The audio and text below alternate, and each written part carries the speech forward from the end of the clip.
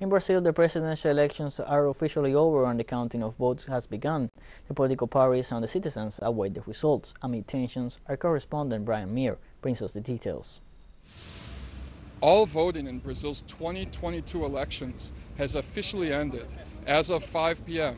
and former President Luiz Inácio Lula da Silva is in the hotel behind me with his closest friends and family members, waiting for the results of the vote tally, which could take as little as 3 or 4 hours. Former President Jair Bolsonaro voted in Rio de Janeiro today and immediately flew back to Brasilia, where he's waiting for the results. The big question is, was Lula able to gain enough momentum to win the election in the first round? Several polls had him within the range of a possible 50% plus one that would give him victory.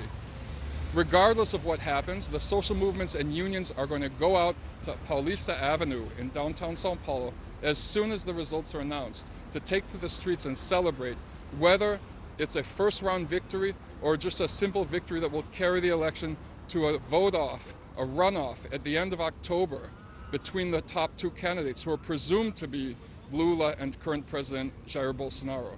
So the mood here is tense, but all people can do now is just wait and see what happens. And the next couple hours are going to be pretty hard for millions of people here in Brazil.